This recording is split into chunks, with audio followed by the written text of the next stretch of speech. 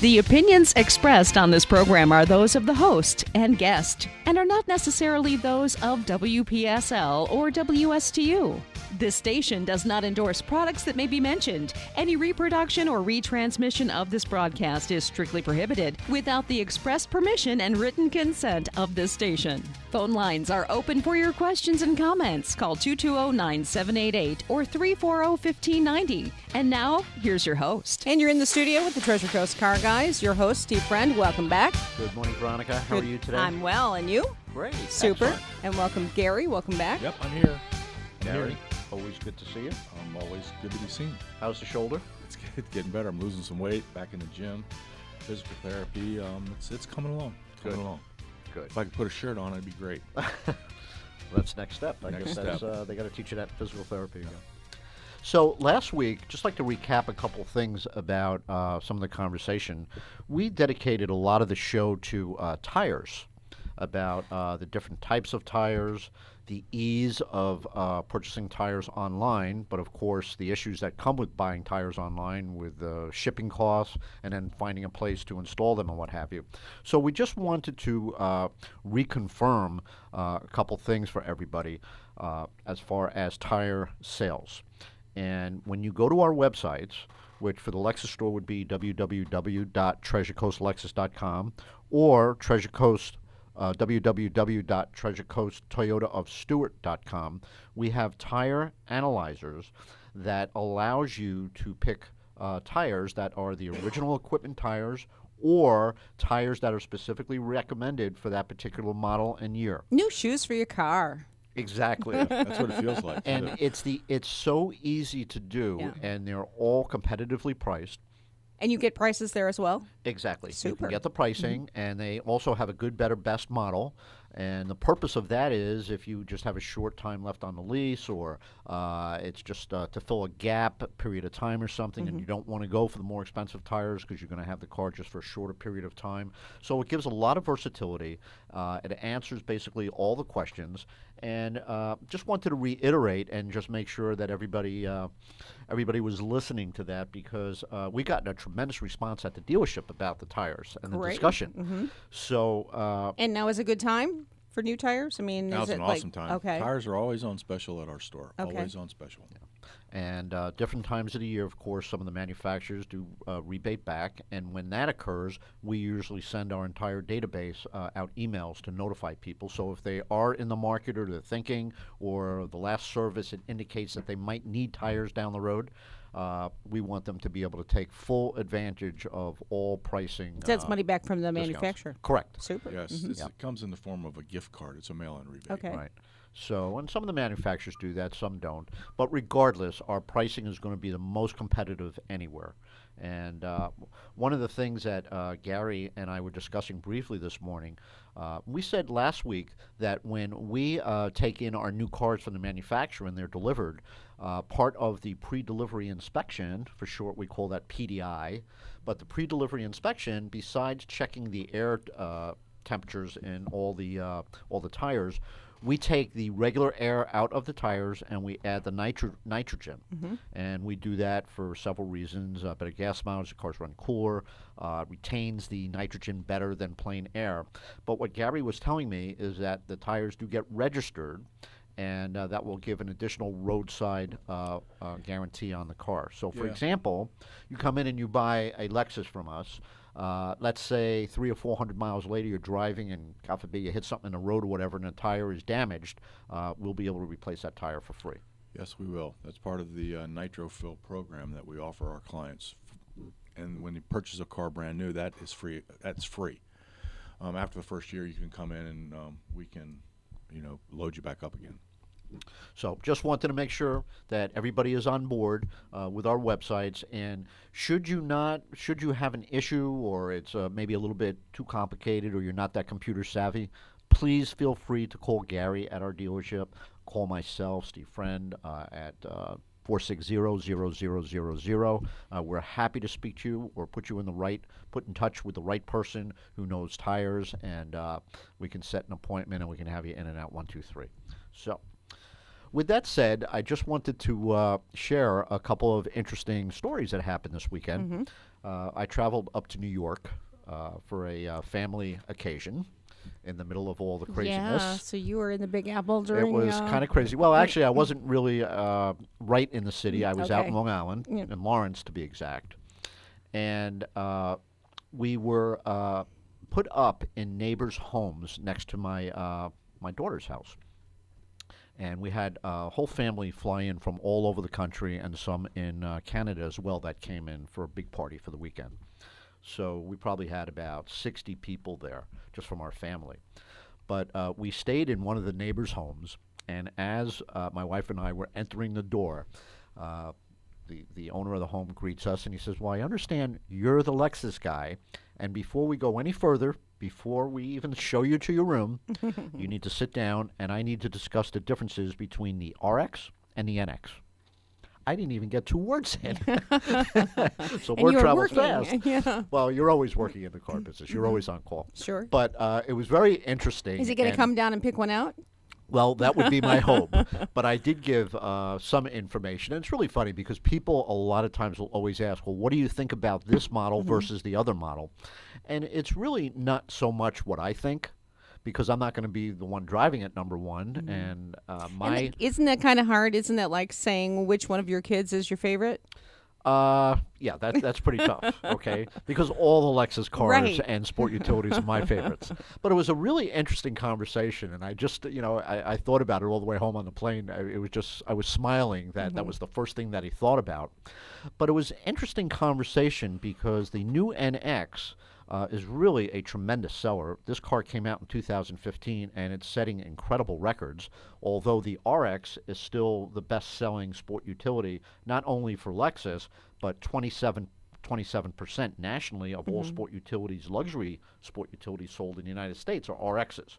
So we've kind of cornered the market and owned the market on that, and with the addition of the NX, we're really building up a tremendous amount of cars on the road. Well, those crossover SUVs are really, really hot right now. So very, very hot. Okay. I just bought one.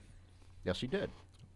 2 months ago, Gary came in, getting ready to say goodnight, and I said, Gary, we're one car short of our objective. He says, well, I was thinking about getting rid of my GS, and in less than an hour later, he was driving down the road in his new RX.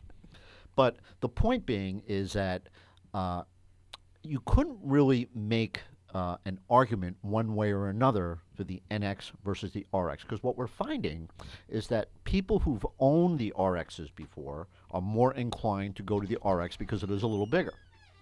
Although families with maybe one child, or if they plan maybe two children maximum, they seem to be gravitating a little bit towards the new NX. So either way, we're just so blessed to have both those models in our lineup.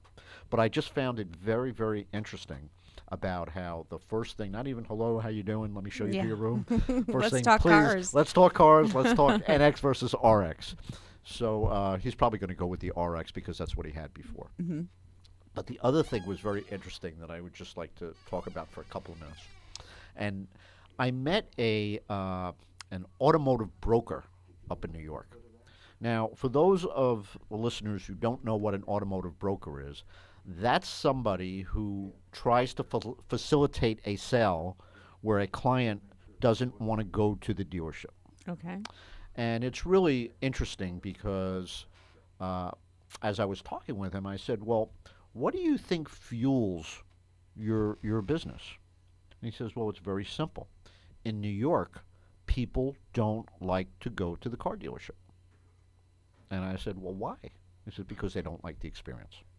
Yeah, we talked about that Now, last week. if you remember, last week I made a statement, which is in writing, 97% of all automotive people who buy cars from the dealership are dissatisfied for one reason or another, and only 3% of the buyers are extremely and 100% satisfied. So, now we know that that statistic has been around for many, many, many years. The old saying, I'd rather go to the dentist and get my teeth pulled than go buy a car. And coming up to the Treasure Coast, number one, because of the uniqueness of the geographic area and because of the demographics, the people that it's made up of, allowed us, for our two dealerships, to change the way that we do business and to eradicate a bad reputation and make it a good reputation. But not just a good reputation, making it an experience that not only will people love coming to the dealership, but will want to keep coming back, whether it be for service, whether it's just for a car wash, whether it's just to come by and say hi. And in the 4.5 years that I've been there, and now Gary is just about 4 years, we've seen a family of clientele grow in both of our dealerships that really is second to none on the Treasure Coast. And we firmly believe that it is based strictly on the experience, the level of attention, and the way people are treated from the moment they walk into the dealership. We don't have people waiting outside to attack. We wait, obviously, until people come into the dealership. We direct them. We get them something cold to drink. And the whole theory why we believe that our experience is different is because we treat people as if they're a guest in our own home.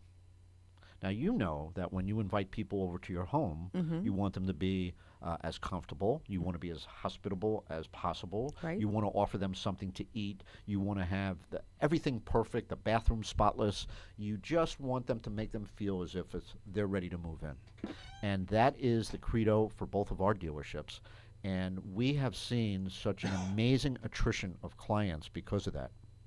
So for the gentleman that I met in New York, I can honestly say that we don't have a need for that on the Treasure Coast and for most of the Florida market, because a lot of dealerships, have finally learned that it is all about the treatment. And when someone walks into your dealership and you shake hands and you meet them for the first time, the first 5 words that come out of your mouth are more important than the next 25,000 that follow. And the first impression is everything. I like to call them moments of truth. When someone calls on the phone, it's a moment of truth. How are you going to access the phone call and make sure all their questions are answered? It's a moment of truth. As soon as the sliding door opens up automatically, people pull in for service. How are they greeted? How are they addressed? Are all their questions answered? It's a moment of truth when someone says that they're interested in XYZ, and we sit down and ask them, well, how would you like to buy the car? What would you like to do? How would you like to proceed? So we believe that we have built a better process where when people come into our stores, they really are comfortable. And I've said before that when you're in a retail establishment, and it doesn't have to be the car business, when you go into a retail store and you're not comfortable, and if you feel any degree of pressure, what should you do? You should leave. Absolutely. No questions asked. Now, maybe you could come back later. Well, what I But find, at that moment, maybe you should leave. I will say this. When people feel that way and they get up and leave, chances are you're never going to see them again. Because there are really 2 types. Let's take the restaurant business, for example. You go in, you order a meal, and it's not what you expected. Now, there's the people who complain, okay, and maybe they get a complimentary dessert or they get the meal made over, or they're the people that will eat what they want, they will pay, and they will never leave. come back. Not only will they never come back, but they won't tell one person, they'll tell 100 people. That's me. Because sometimes when you complain, they don't want to hear it. Because people in business don't necessarily understand that it's not what the proprietor thinks about the business or the food or the experience. It's what the customer thinks. Exactly. And if you do not adapt your business model to the client's thoughts, desires, and the way that they wish to do business with you, not only will you fail, but you'll become obsolete. And you'll be one of those companies that used to be on the Fortune 500 list that's no longer on the Fortune list at all. So, as they say, sometimes fortune favors the foolish. And in today's market, you have to do a complete reversal, and you really have to listen to the client and listen to your employees, because they are the best testament for everything that you're going to accomplish. So, with that said, okay, we are going to talk about the increase in leasing, but in a little different way. Okay, we're not going to talk about how to lease or why to lease right now. We're going to talk about the implications and ramifications that this tremendous increase in leasing, what it's doing to the car business in general, and really how there's tremendous opportunity for our clients out there. most people don't realize, but the end game to this tremendous increase in leasing, besides increased affordability and more expensive cars that are being put out there, is that we have a tremendous influx of one owner previously leased vehicles coming back to all the dealerships. And what that's doing is allowing us to build our inventory of pre-owned cars. And with that, Gary and I were talking earlier today of what it truly means to service a car, a pre-owned car, to get it ready for our lot and to get it ready for our clients with the most rigid standards in the automobile business. So Gary thought it would be a good idea to talk about, we talk about a 163-point inspection to make a car almost new. And of course, we're not going to talk about all 163, but we are going to talk about the essentials, why it's a good idea to explore a CPO car in one of our dealerships. So with that, Gary, tell us about the requirements and why they're so strict and why it really is a difference when you buy an L-certified Lexus as opposed to another Lexus product off the street. Well, the L-certified program, as you know, we've talked about it on numerous occasions.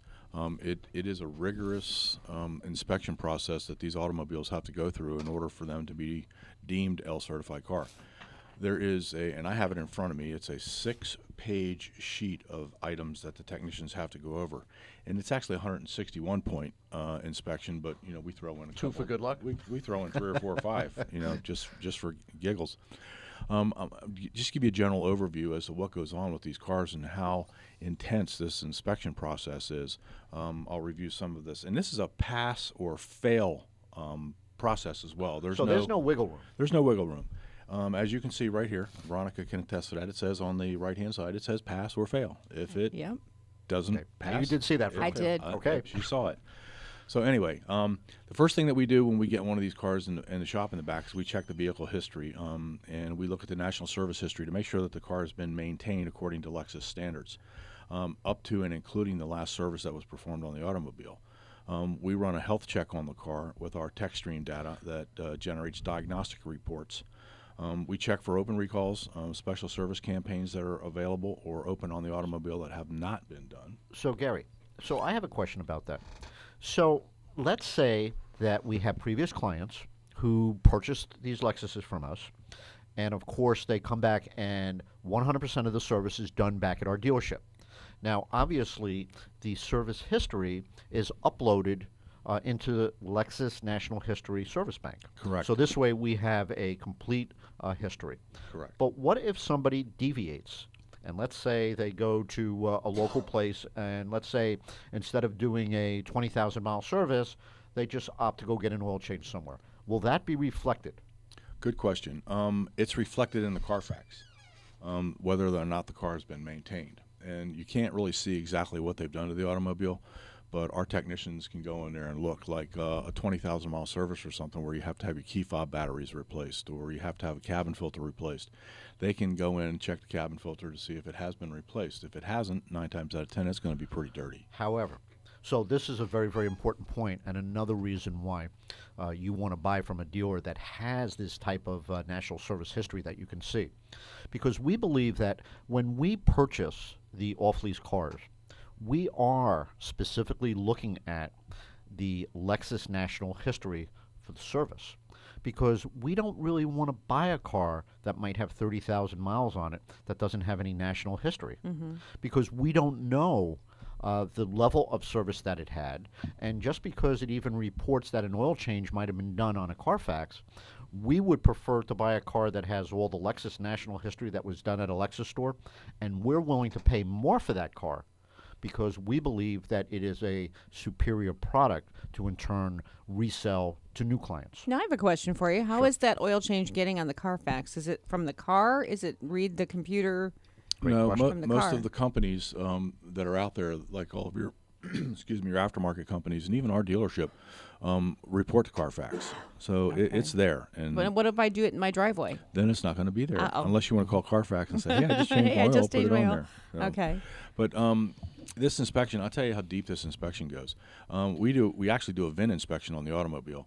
where their VIN status is verified in place, and all the plates match on a Lexus automobile. The door panels, the trunk, all of the even the front fenders and stuff have VIN plates on them, and they all match, or they're supposed to match. That way you can tell if a panel's been replaced or anything along those lines. Okay, so it was in an So, accident. Gary, We put a new fender on. along those lines, let's say that you do a VIN match, and the two front fenders, the VIN plates don't match. What are we going to do? We're not certifying the car. You can't. We're not going to certify the automobile, because that means that the car's been in a major collision.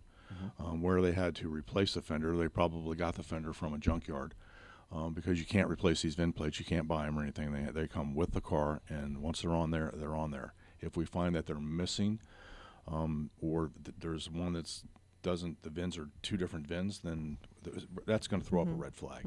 The Carfax might say something in there as well, as far as the car has been damaged. But it depends on the insurance company and the facility that repairs the automobile, whether or not they report to Carfax or not. Which most do. But keep most in do. mind, it's not even so much of the Well, if insurance is going to pay for that repair, it'll definitely be on the Carfax. yes, but more if, important, I've seen it the other it's way. before that, because what happens now is the police departments are connected that way. So whenever there is a reported accident, okay, it's automatically reported to Carfax. Okay. Now it's interesting, and I could verify that because I was recently in a pretty bad collision, and it showed. Prior to the car being completely repaired, it did show that there was a collision. It showed the date, and it's interesting because it will tell you whether or not the airbags deployed. Okay. It will also tell you whether or not the car was disabled, Correct. and it will also say that the car was being able to driven away. Now Carfax is a little bit more complete, where they actually will tell you that reported accident, no damage. So let's say, for example, that you're standing in traffic and there are two cars behind you that tap each other, and one taps, but someone wanted to make a police report on it. So your car might be included in that police report, and it will say accident but no damage. So, when people come in and we look at those cars, whether we make a decision to keep that car or not, we want to make sure that there really is no damage. Because sometimes, even if there's a small ding or a chip, or let's say there's a scuff or something on the bumper and you get it repainted, that sometimes can be reported to Carfax. So we have to assure the client that, well, you have to understand, it was a parking lot ding. Right. It's different if a shopping cart made a little dent Correct. versus As another opposed vehicle. to a semi-truck, Right. Slamming into the back of your car. Exactly. A little different. There's a huge difference. Well, the point that Steve just made, my girlfriend Sharon, just same identical thing happened to her. She was parked at a stoplight. Somebody hit the person that was in back of her and pushed that car into the car that she was driving, and did a little bit of damage to it. I'm curious to see if that's going to show up on the Carfax once we get everything taken care of. So you have independent repair shops that report. You have, I believe, all new car dealerships, all brands, they report, okay, because they want the service history, because it makes the cars more valuable. And I understand to order those replacement parts, you have to supply the VIN. And Correct. Yes. there's the connection right there. Yes, because everything is computerized now, and it's the Mm-hmm. same thing with the the tire stuff. When you go online, it asks you for the make and model. It doesn't ask for VIN specific though, but it will ask you for the trim level. So the trim level would denote whether it's an essential build or it was a mid-level or it's a hybrid. or a hybrid, because that would be it could be a different rim size, could be a different tire size. Capacity rating on Yeah. the tires a little bit more. Although some of the online sites that you would buy tires online, they would ask for a specific VIN number, which I've seen, because we like to do those comparisons. But ours is very, very simple. It's just model specific. That's why it's essential that you have to buy your Lexus L certified car from a Lexus dealership, because we rigorous standards to get these cars, and you're putting your family in these cars and you're taking them on trips and stuff, and you just want to make sure that that car is safe and it's been maintained and everything is good. You don't have, and it's a hassle worrying about stuff like that. It really is. Well, the thing about buying a L-certified Lexus model, it takes all the fear out of the purchase. It used to be, well, I don't want to buy someone else's lemon. And especially when you used to see people that would trade a car in that's only 2 or 3 months old with 1,500 miles, people would scratch their head. And Why say, didn't they want to keep it? okay, what happened? See, I Why?" automatically go up. They couldn't make the payment anymore. Oh, they got over their head, maybe. Yeah, a little bit. Yeah. Or the car was uncomfortable for them. You know, it happens. Yeah. Or, you know, sometimes, you know, unfortunately, there's a change of circumstance. Sometimes there's a death in the family. I mean, we see almost every type of thing happen. But when you're able to find those cars with 1,500 or 2,000 miles that are absolutely perfect, and then certify them and get the better warranty, like we spoke about last week, it's a tremendous advantage. But Gary, getting back to some of the things that we check. Okay. We did the vehicle history check, so we talked about that for a while. Next thing we do is a vehicle exterior check. We check for body damage, dents, dings, paint chips, and scratches, and things of that nature. Panel alignments, which is very critical to these cars, because if the panels aren't aligned or they're not fitting properly, then you want to scratch your head and start looking a little bit When I think deeper. about panel alignment, I remember when Lexus first came out in 1989, the marble commercial, and how perfect the marble rolled. So you guys don't carry marbles in the service Well, department, do you know, we have levels, and we have all kinds of measuring devices that we measure these cars with. I noticed that with my very first Toyota, that everything was perfect. All the The fit and gaps were finishes, perfect, and yeah. you wonder why the other guys couldn't get it right. It's these, Precision. Yeah, So, it's yeah. perfect. It's perfect. Paying attention to the Pursuit of details. excellence. We check the trim and the moldings on the car, windshield, glass condition. Doesn't have to be, like, if you get a rock chip in your car and you get your glass replaced, it doesn't have to be a Lexus windshield, but it has to meet OEM standards in order for it to pass. Speaking of windshield replacement, this is a general statement that I'm going to make, and a lot of people don't know this, but in the state of Florida, if there is damage to your front windshield, your insurance company will replace that windshield, no charge, no deductible. Correct. And that is a state law. So if you're driving down the highway and you pick up a pebble and there is a crack, chip, or something that goes wrong with the windshield, you are able to get that replaced with no deductible, straight through your comprehensive insurance. Does not impact your insurance whatsoever. And you know, we see a lot of that with people driving up You've and down tried on the 95, highway. yeah. Yeah, we see a lot. Yes. Case in point, Sharon's daughter, who leased a IS from us, called me last week, and she said, "Oh my gosh, so I got a big old crack in my windshield." And I just simply told her, I said, "Call your insurance company. There's no deductible." And sure enough, they came out easy, replaced it, and she was happy. No worries. So anyway, that's the vehicle exterior stuff. We check the headlamps, the tail lamps, the lens conditions, and all other kind of stuff as well. Then you go into the vehicle interiors. Well, let's talk a little bit more about the exterior. The smart key operation, the door functions, the opening and closing, the warning chimes, the wireless remote operations on the car. We check all that.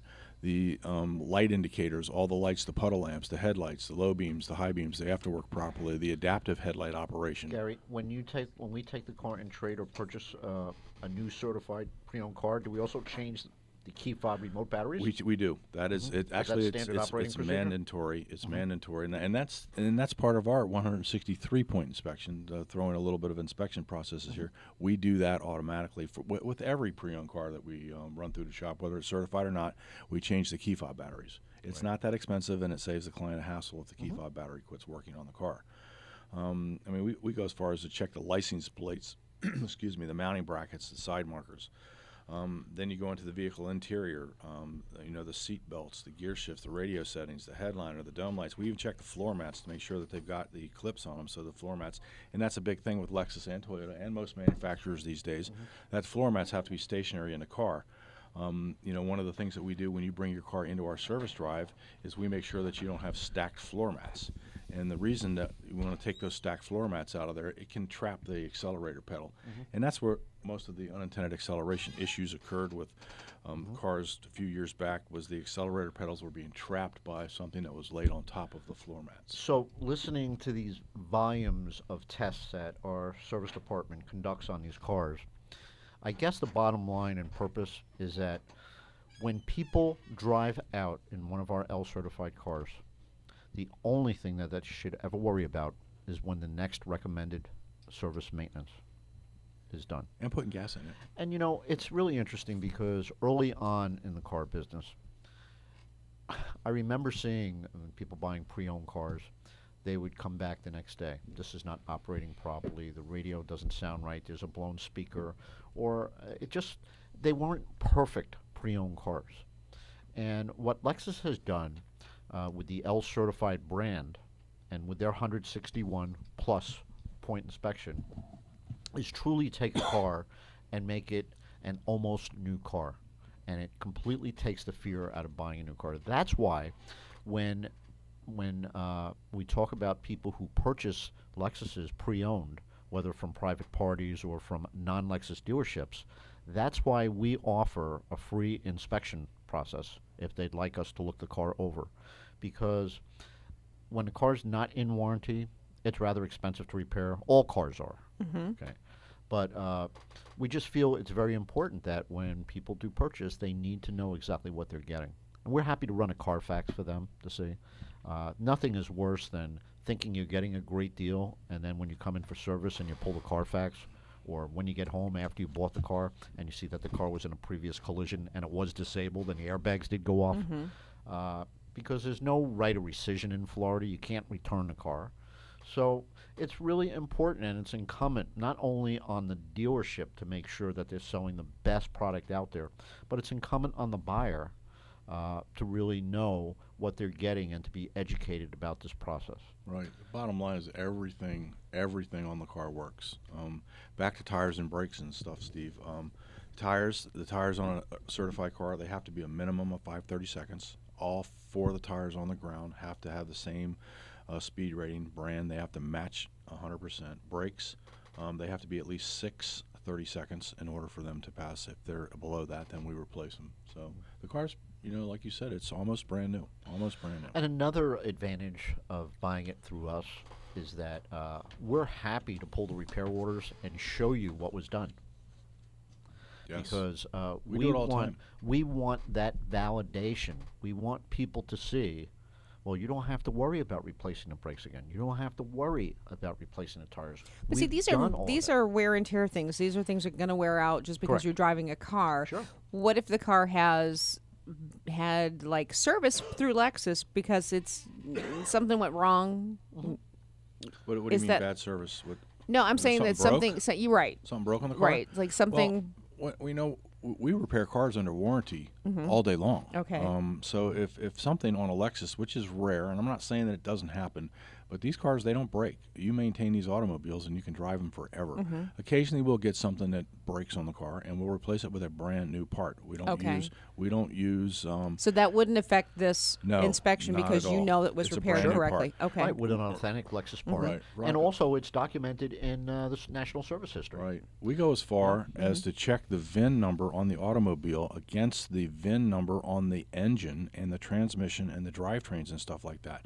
They're marked. Everything matches. So if a car had an engine problem or something, God forbid something happened to it, or had flood damage or something along those lines, we would know it through the Carfax. And if we didn't pick it up through the Carfax, we would check the VIN plate against the VIN plate that was on the engine, and they have to match. If they don't match, then we're not certifying the car. Very interesting point that you just said, flood damage.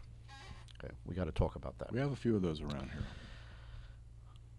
When there is inclement weather, and actually we could talk about like Louisiana, we could talk about what happened with Sandy up in New York, or hurricanes down here, and cars are flooded. Or torrential downpours. For the most part, the cars would be totaled.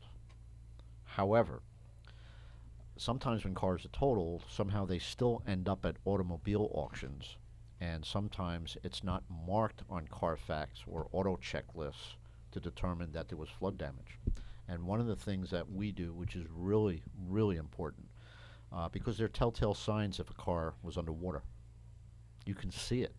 So by putting the cars on the lift, we have to make a educated decision if it's not reported in a Carfax. And if we have any reason to believe that that car has been underwater, that's not something that we're going to be ever selling. It's just the wrong thing to do, number one. And also, when a car's underwater, you can really expect all different types of problems, whether it be electrical. The car's never going to be the same. And unfortunately, those cars do make their way out on the marketplace. They do. We see them all the time. Yeah. Our cars have computers in the floorboards and stuff, and if water gets up into the door and into the floorboard area, it damages computers, amplifiers, stereo amplifiers, and things of that nature. We check the connections and stuff, and we see that they're corroded and rust, and then there's a wicking problem where the stuff gets down inside the wires and you can't see it, and it starts, it's just a mess. But That's why we go through this rigorous inspection process. And we even do that when the car comes in to just have regular maintenance done on it. We do not as extensive as a 161-point inspection checklist, but we do a pretty thorough inspection of the automobile to, give you a heads up as to say, hey, your brakes are at 4 or 5/30 seconds right now. You're good until next visit, but just be prepared for it. Our brakes are always on special, like our tires. So we're probably going to have to replace your brakes during your next visit. What's a very interesting process that we have in both our dealerships is that whatever the car comes in for, we do a full diagnostic, and it's called a multi-point inspection. And it is a computerized sheet where it has green lights, yellow lights, and red lights near each application and inspection point. The reason why we do that is that we develop long-term relationships with our clients, and when a car is brand new and we do the initial 5,000-mile service, obviously everything is going to be green lights. 10,000-mile service, mostly everything is going to be green lights. Make it a yellow cabin filter or air filter or something. So when we get into, let's say, a 15,000-mile service, if there's a yellow light, okay, it doesn't mean that they have to spend money to replace anything or to change anything. But what we do is we alert people ahead of time that it's most probable that the next service you might want to consider changing this because of X, Y, Z. So just like consumers don't like surprises, we don't like surprises. So by keeping a electronic dossier, and we like to email this to people as well, okay, which is really a great practice, so this way they will have it as a record, they can see the status of their car, and they can see a natural progression, because as the cars grow older and as there are more miles put on and we continue to do these multi-point inspections, it's a gradual spend as opposed to all of a sudden coming in and it's $3,000. So when we recommend something, it's not that it's spur of the moment. It's things that develop over time. It's just like our bodies. When we get older, there's certain different tests that we need to be doing. We don't want to do them. But it looks as though you're protecting my investment, and investments in a vehicle it's not cheap these days. It's not. But you're helping me to protect And prepare. the money that I have invested in this Protect and car. prepare. Yep. Most people have a hard time believing, but we really are in their corner to preserve the car as long as possible and for the least amount of cost out. Nobody Sure, likes, because you might be getting that car back as a trade. Exactly. well, exactly. That's a good point. Yeah. And we call that the full circle approach. Because sometimes, when we take that 2,000-mile car in trade and we sell it, and let's say we release it for 3 years, well, that 3-year-old car is going to come back again. We might be able to recertify the car and sell it again, and it might be out there for another couple 100,000 miles. And it's still a safe vehicle for the next person. Exactly. So by doing these multi-point inspections on everybody who comes through the door, not only do we give the clients a heads up as to the performance and everything that is going on in the vehicle, but there are no sudden surprises. And people do not like surprises. In business, we don't like surprises. So we like to have a very smooth curve of the way things are. I read a very, very interesting article this weekend up in New York about a company called Lyft. Now, Lyft is a competitor, new company that is really designed to compete with Uber. Okay. And the premise about Lyft is that they're predicting that by the year 2020, which is really not very far off, there's going to be hundreds of thousands of electric automobiles that will be driverless, that will take you to point A to B to C just by accessing your smartphone. The car will pull right up, and they're talking about how it's going to do away with a lot of cars in the cities, that millennials are going to rethink the way they do car ownership in different parts of the country. The elderly, We've already have them looking at tiny homes. yes, I've seen that on that network, and I don't know how anybody Okay. can do it. I need that much space just for my Christmas decoration. Or closet, right? Yeah. So Shoes. So what was interesting, they said that the average cost of ownership per year is between $8,000 and $9,000.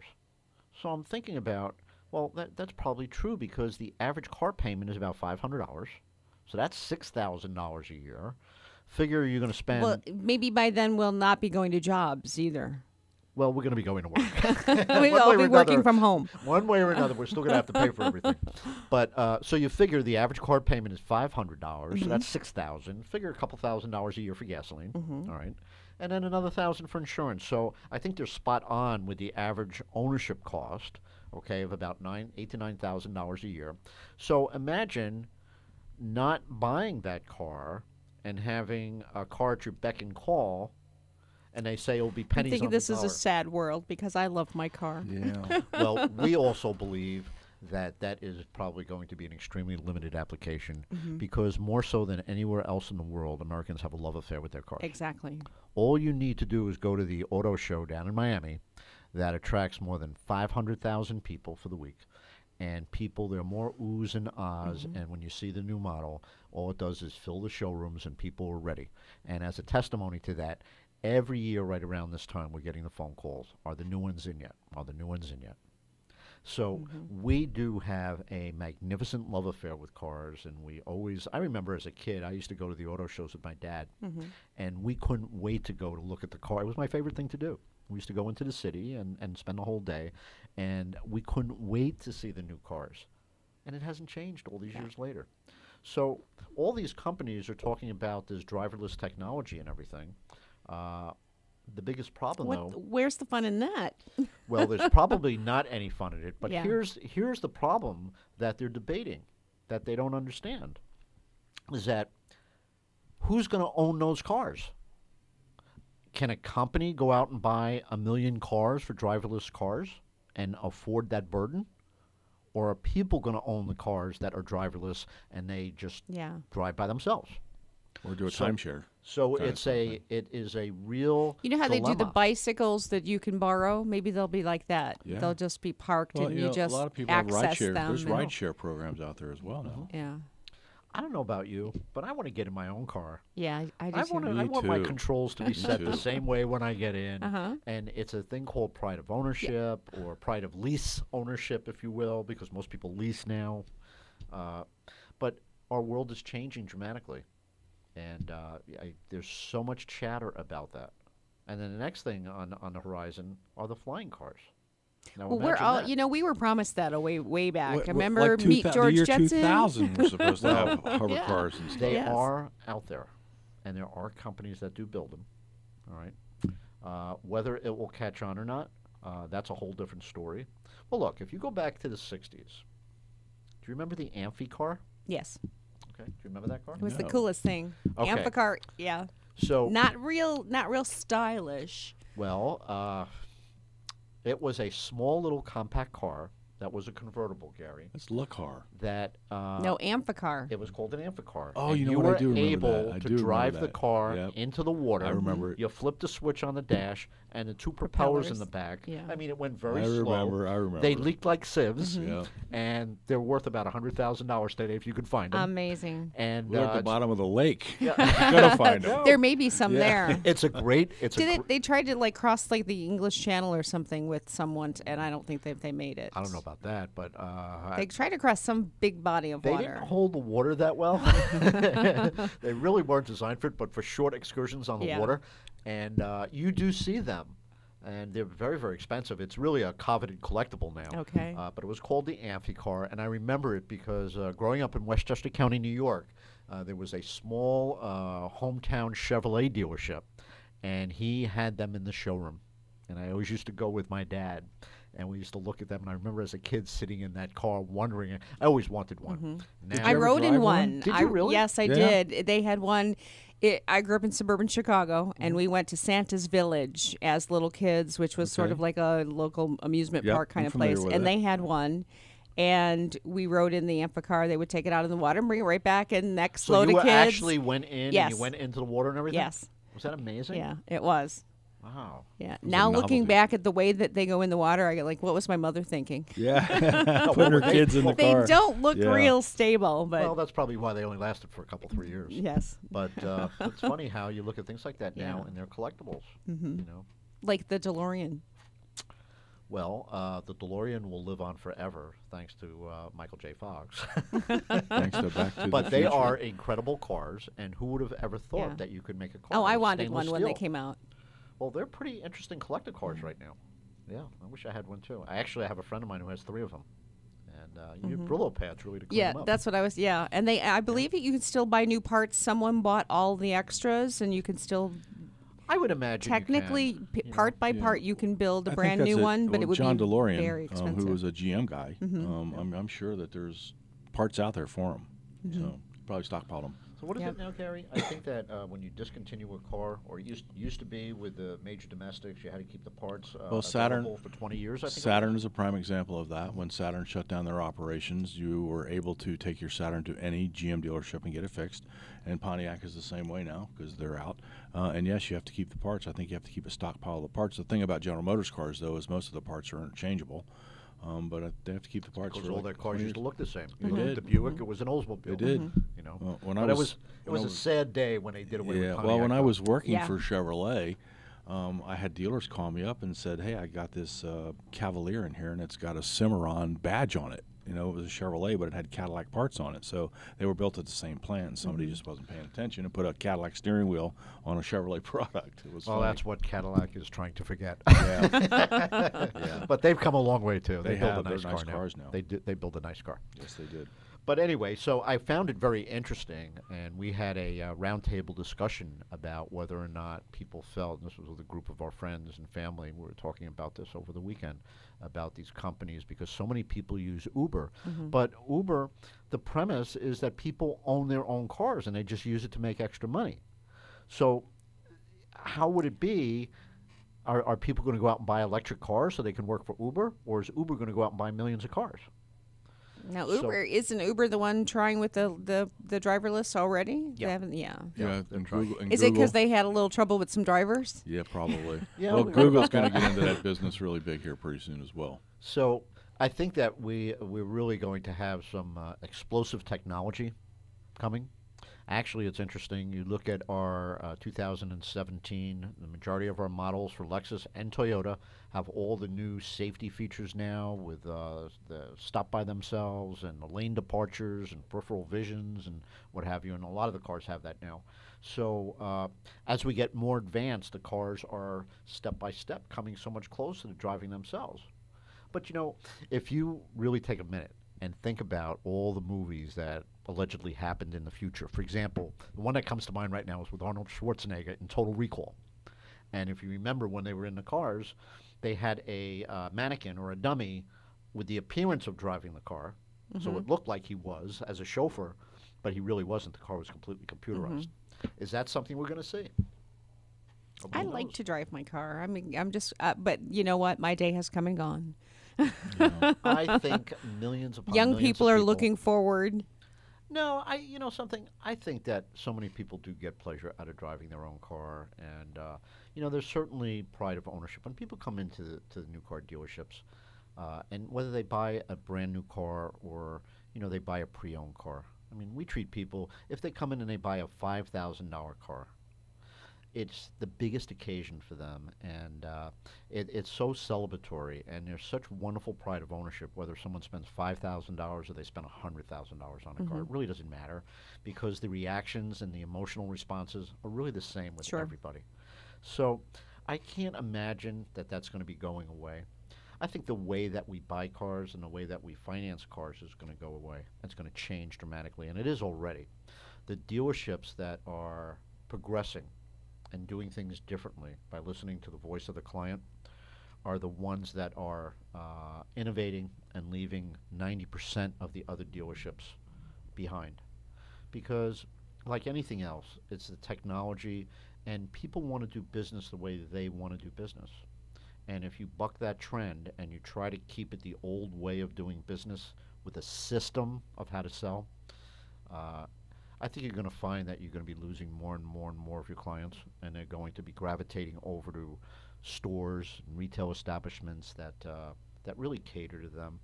You know, the biggest complaint today, and this is just not in the car business, but it's in the retail business and service business, is service. Customer service is just not really good anymore. I mean, when you think about it, how many industries you get put on hold? You can't talk to a live person. You have to hit 3 for this, 4 for that, and by the time you're getting ready. You might get disconnected. You're getting ready to get that question answered, and all of a sudden you get disconnected, Yeah. and you have to start all over again. Yeah, it's frustrating. And, whether it's the cable companies, whether it's any kind of big company, corporation, some of the companies out there now are changing the way they do things. For example, American Express had this whole push where they're not going to have any recorded messages. So when you call in, the idea is that you're always going to speak to a live operator. And I remember... Somewhere in the world. Yeah. Well, hopefully here. Yeah. So I remember starting at the Lexus store, and the first week, all I did was sit by our coffee bar and by the reception and concierge area, and I wanted to meet our clientele. And I would ask them if they had a few minutes, if I can buy them a cup of coffee and sit down, if I could ask them a few questions. And the recurring things that I asked about, what is it that you like the most about coming here or any retail establishment, and what are the things that you really dislike about the business? So what they told me is that wait time on the phone and going into voicemail and waiting for a phone call back. They said that that is the most infuriating thing that there is. And what we find with studies is that if you're on hold for more than a minute, which is totally unacceptable, you kind of lose faith in that company. And sometimes people who are impatient, they're just going to hang up. And, it's very, very easy to scroll on your phone today and click the call, the next company. You don't have to go and find a phone book. You don't have to call them, 411 for information. Right. I don't even know if they have 411 information anymore. Yeah, I But- haven't used it in a long Yeah, time. I can't imagine that they do, Right. because there's no need for it anymore. But the bottom line is that one of the things that we instituted was that we have what's called live handoffs. So when someone calls into the dealership, we have a live receptionist, and before we transfer the call to someone's extension, we make sure that they're accessible and on the line. And they know Okay. and we know what they're calling about, so they don't have to repeat Yeah, because themselves. Exactly. that does happen. We You fixed- make we a fixed that phone call. problem. We You fixed it. speak to the receptionist. Yep. She transfers you, and that's then as you far have as to it start over. goes. Right. And you have to start over. Yeah. So on occasion, though, that particular person might be busy. So we have a runner system. We have electronic portable phones that work with our receptionists, so they actually can get out. They're not stationary. They can get out. They can walk right down to the particular service writer or manager and hand them that message. So within minutes, we're able to contact that person and get back to them. And every time we do that, you always hear from the client, "Thank you so much for returning the call." Yeah, I hear that a lot. I hear it all the time, and that leads me to believe that the customer service level people don't return the calls. So, very quickly, let me just share where our dealerships are located. Exactly. Our Lexus dealership is located in city of Fort Pierce. We're just one block south of Midway Road on the west side of the street on US 1. And our Toyota dealership is in the heart of Stuart on US 1 on the east side of the street, and that's Treasure Coast Toyota of Stuart. So when you have an opportunity, please come by, visit us. Say hello. Say hello to Gary in service.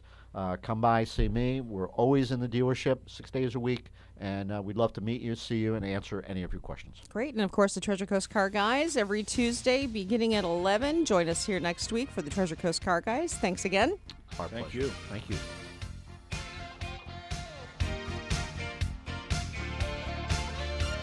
You're listening to WPSL Port St. Lucie, WSTU Stuart.